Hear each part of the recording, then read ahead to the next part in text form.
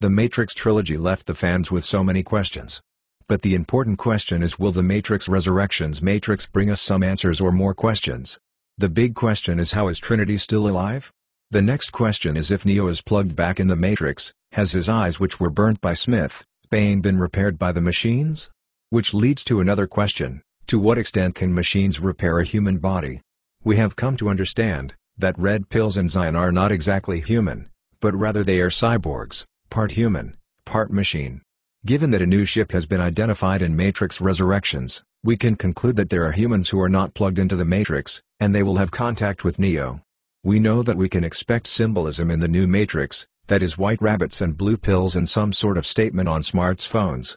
I guess we could even think of the smartphone as the blue pill of our generation. But before we get to the new Matrix, what questions do you still have about the old Matrix?